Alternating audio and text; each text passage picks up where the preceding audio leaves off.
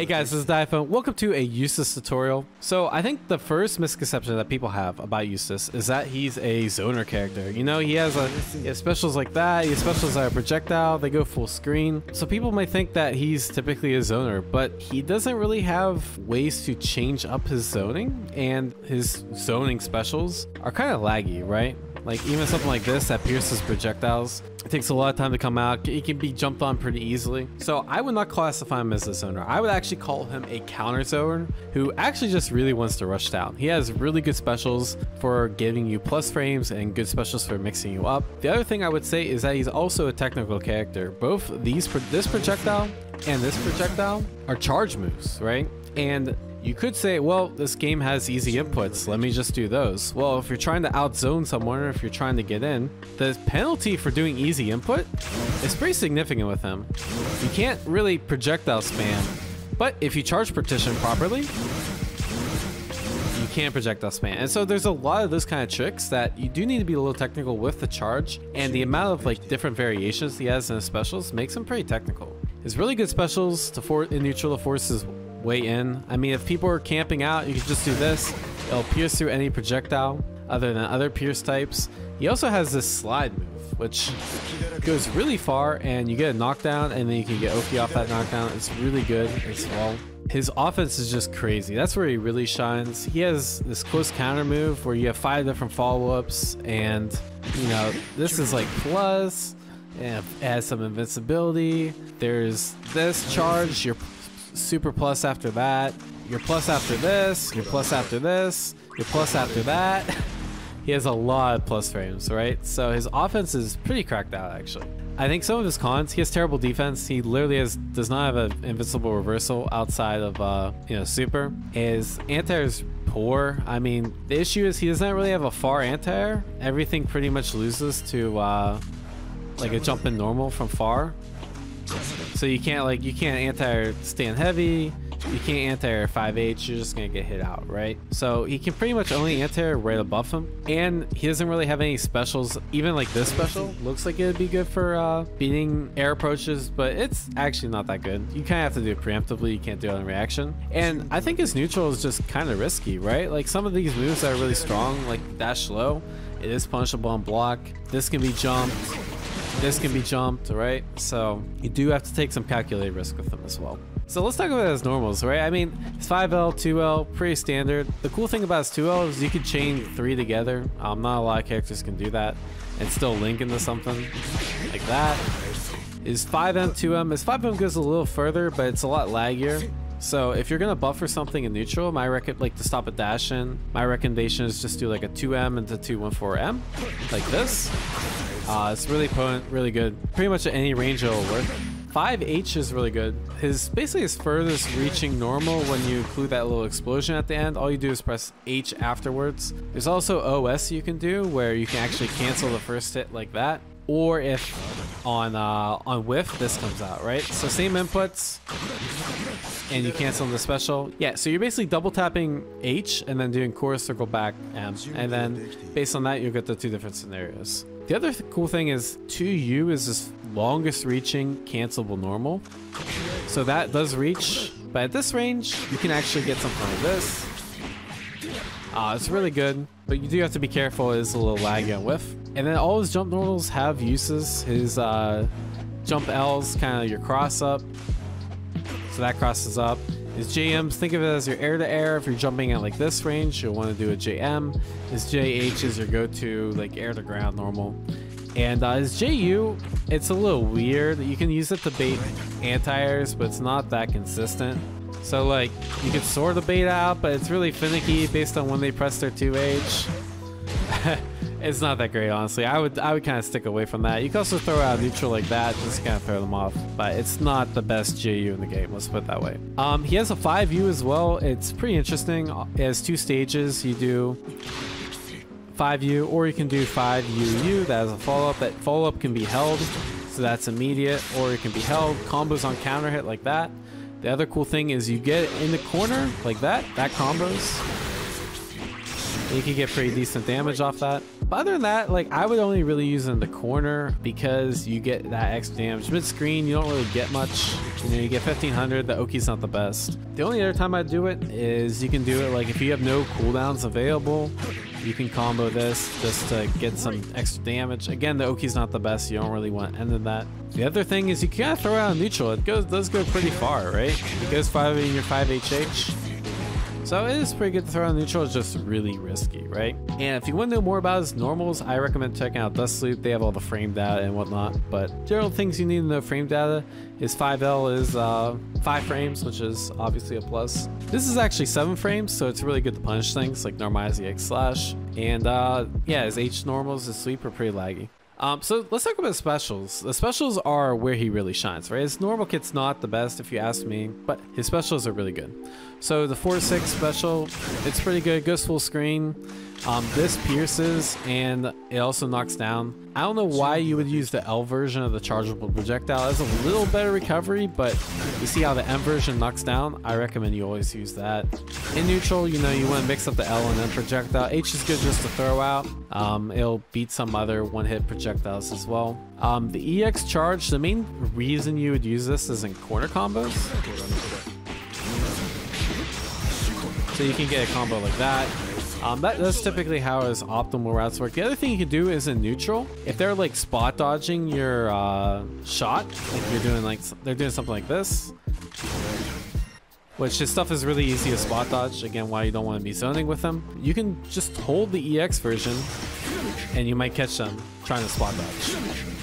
So that's another version. It's a hard knockdown, so you get to run in, get some additional pressure. His 2-8 special, it's more of like a block string tool, or just to control this range in neutral right here. It's less committal, kind of loses the jump, but you're not really sticking out a button. What you really want to do though is land the charge ball, because if you land this, you are super plus. At certain ranges, you can actually just get a combo from it. That's how plus you are. Yeah, see, that combos too. The EX version is sort of like your panic button. It's pretty fast. You get a hard knockdown. So if they're trying to like play footsies in this range and you don't have the best normal, or they're just like running at you and you want to cover the ground and the air, just do EX. This is like literally your panic button. It does take a while to come back, especially if you don't do easy input. So you don't always want to throw it out. Think of a mid-screen panic button. It also, in the corner, at certain ranges, let's say like right here, it combos and you can get a launch after it. So something like this. It is very spacing specific, but think of that as your extra launcher besides the X grenade. Grenades have plus frames, so his grenade is a pretty cool tool. It actually looks very strong. His M grenade kind of controls neutral, but it does take a while to come out. So again, if you're jumping a lot, you don't want to be throwing M grenade. The grenade has a gap in between, so a lot of people try to just jump out or poke you, but you have pretty good answers to that. But generally, M grenade is really good for controlling neutral. Light grenade is good meaty, like if you do a sweep and then light grenade, that hits super meaty and you can get a combo off that. Something like that works really well. The other setup you can do with light grenade is something like this. And that also hits meaty, right? But other than that, you don't really want to be throwing out neutral or block strings. It's kind of laggy. And something like even here, see, you're actually minus after that. So you don't really want to just be throwing out on block strings. And generally something like this, you want to do the charge shot anyways. You're more plus and you get a combo and hit. It's generally using charge shot pressure is a lot better than like grenade pressure. The EX grenade though, that is what you really want to use. So the cool thing about that string is the EX grenade, when it comes out, it has a hurt box. It attaches to them, and so any of the specials that fire something will explode the grenade. This also includes stuff like his throw and his universal overhead. So a really common strategy is you do something like that. That explodes the grenade, lets you get a combo off of it, and you just get a crap ton of damage, right? The other cool thing is that you can frame trap with it. So if they are mashing, like let's say after something like this, they'll get counter hit, and you can get a combo from this counter hit.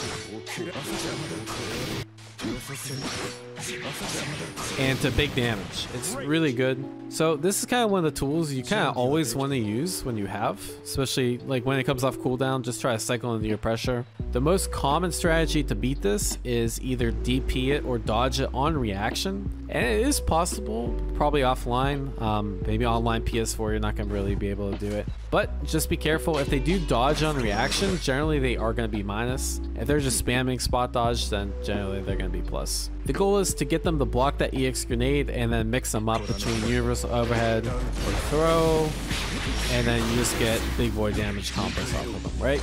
His last special, and probably the special that takes the most explanation, is this command dash. Versatile special has follow-ups. The late version, no follow-up comes out. It goes pretty far, right? It goes about that distance. The M version has a little slash at the end, and then the H version is just a quicker slash, and the follow-ups get a little bit enhanced, right? So there's 5 follow-ups. The late follow-up does this little ball. You're minus on block, but where you want to use this is the frame trap. So if they are trying to press buttons after, do something like that.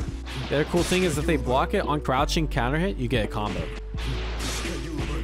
Crouch light, crouch medium into whatever you want, right? His medium version, this is the low. So again, you don't really want to be doing this in a block string because it's punishable, but this, where this really shines is a neutral, just kind of doing a dash forward low. The heavy version says DP, think of that as your combo ender. His U version is this, which is plus on block, and it actually avoids a lot of punishes. So let's say I am trying to punish or try to interrupt like a throw or something. See, it can actually catch my whiff normal. It looks like you should be able to hit him out, but it does have some invul, and that doesn't quite work out. And then the other follow-up is just you press guard. And when you press guard, it cancels his dash. You can cancel any of the versions. On the H version, you have to be really quick. Really, really quick. This works, yeah. So it's usually good from like buffered into normal like that. Just try to catch them off guard with a throw. The follow-ups can also be delayed, so just keep in mind, like, you can do the U version immediately, or you can do delayed. You see how much more delayed that was? Not one defensive option will beat all these follow-ups. You should be aware of the most common defensive options against this, which are just blocking, which is probably the best defensive option, to be honest. You can also do a delayed button, which beats most follow-ups, or you can dodge. You might be saying, why dodge? Well, even though this special is plus on block, it actually loses to dodge. But yeah, you see how that was a proper punish? So it can be punished. The other way that can be punished is just jumping too. But I think this is kind of risky, and you can't do it on reaction, so I think dodge is the better way to beat that. His supers, they're pretty standard. His SBA is pretty good because it goes through projectiles and actually has a lot of projectile invincibility. And you can react pretty late. So let me show you. See how late I reacted? And that was still a punish. So it's really good anti-projectile. His SSBA is actually also anti-projectile, funny enough. Oh yeah, that doesn't punish. Some people, if they're standing, they will punish, but I guess it doesn't punish Eustace. But it does punish some projectiles. It also works as an anti-air, but like, it's only blockable like at the base of it. Like that works, but I don't think this will work, for example. Yeah, so you gotta be a little careful with it, but it can work as anti-air. Combo-wise, there's not too many you need to know. There's so many with this character, but just to simplify it, I kind of left it up to a few combos. His anti-air conversions aren't too bad, actually. My recommendation is just do 2x in the EX ball, into 5H into 214HH midscreen or 214MH in the corner. If it is counter hit, you can confirm it. You can confirm it and get a full combo, and it does a little more damage that way, and it's also easier. You can also do this where you do 2H into 214L. But again, generally you want to do the EX ball when you have it. Mid-screen, his combos are kind of boring, I'm not gonna lie, guys. You just do anything in the 214MM. There's a mid-screen crouch combo you can do.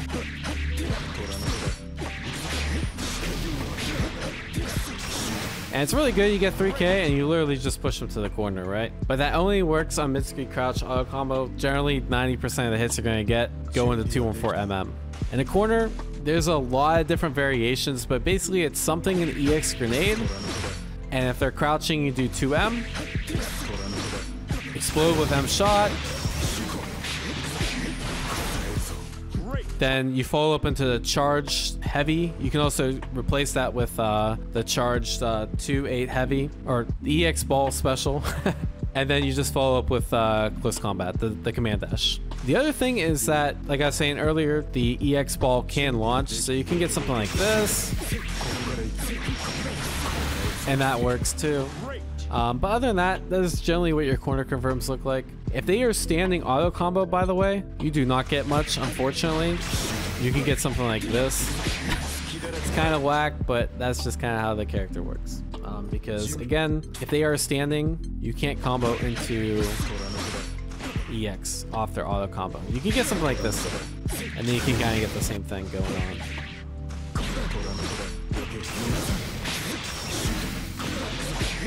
So that also works too. There's a YouTube link in the PowerPoint slides. PowerPoint slides in the description below if you want to see more combos. So let's talk about strategy, right? So your goal is to basically use the neutral tools to get in and rush down.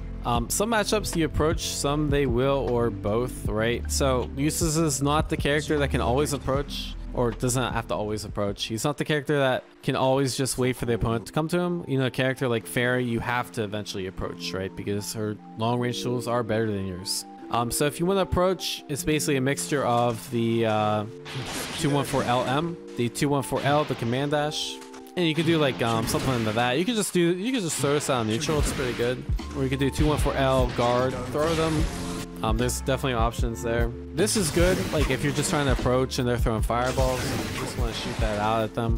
The other thing is, yeah, the heavy version, just to charge and get them to spot dodge or something on reaction, and then you run in. When you're defending, by defending I mean like if they're approaching you, just buffer some 2Ms. EX ball is kind of your panic button.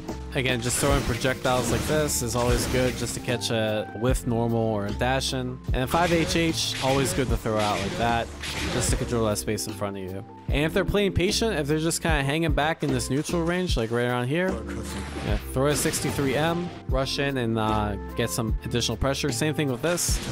Very good just to start your turn. So your goal is to get them to play patient. You know, use your defending options to keep them in place. Then use stuff like the held ball and then the medium grenade to, you know, get in and start your offense. So let's talk about offense. If they're mashy, generally you always want to check them with meaty 2Ls. Anytime they're starting to mash the middle of your block strings, you just do 2M and do 214ML. And that'll frame trap them too. Or you can do the U version, right? That also works pretty well on mash. Most normals, like a heavy normal auto combo into his 623H will frame trap. And then the 2.8 version, if you just do the immediate, like something like this will catch a mash as well. If they're being patient, so the goal is you want them to be patient, because once they're patient, you can do stuff like 214 into throw. That's really strong. It's really hard to see. You can actually just do a medium grenade on block like that. But really, you want to set this up because that's probably your most powerful special, and it doesn't use a cooldown, and it's probably the hardest to interrupt too. The only thing you can do is, especially if you have it spaced right, they can just jump. It's kind of hard to deal with, or they can spot dodge, but generally you're gonna be plus on that spot dodge. And the other thing people will do is they'll just like spam dodge because it beats EX grenade. But there's so many things that you can do to beat it. You can just dash up and throw them. You can just do 214M and then wait, and then you get a full combo with whatever you want. Auto combo 5U will also beat that too. And then you get a big combo, something like that, right? But yeah, guys, appreciate you tuning in. If you have any questions, stop by my Twitch, drop them down in the comments below. If you have any additional Eustace tips, drop them in the comments below too.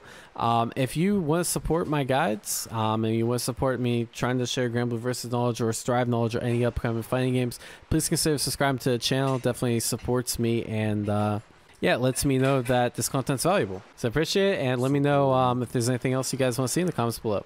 Take care. I need to do a different outro like that. Yeah? Come here. My wife just said she'd do an outro for me, and then she's like, no, I'm actually gonna do it on stream.